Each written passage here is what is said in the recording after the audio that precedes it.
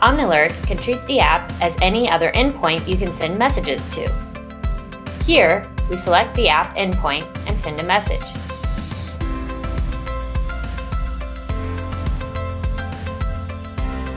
You can poll your subscribers to check their status. Here, we add a call to action and a set of choices for them to make.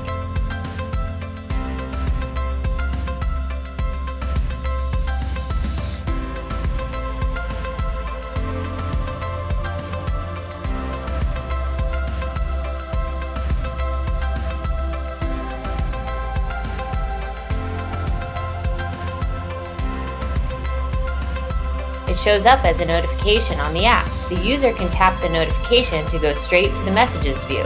The call to action looks like this. It's an easy way for subscribers to receive messages and respond.